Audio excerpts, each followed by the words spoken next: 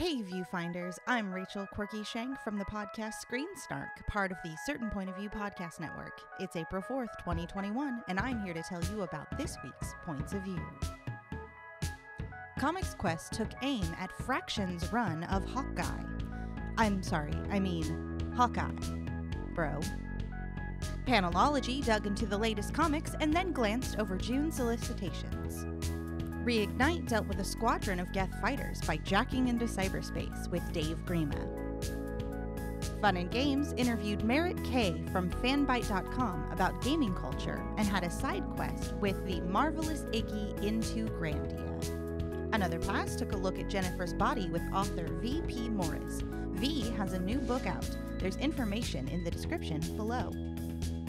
The Real Movie Critic versus the Cineguy had quick reviews of the personal history of David Copperfield, Pinocchio, Fatale, and then went in-depth on The Father, The Sound of Metal, and Nobody.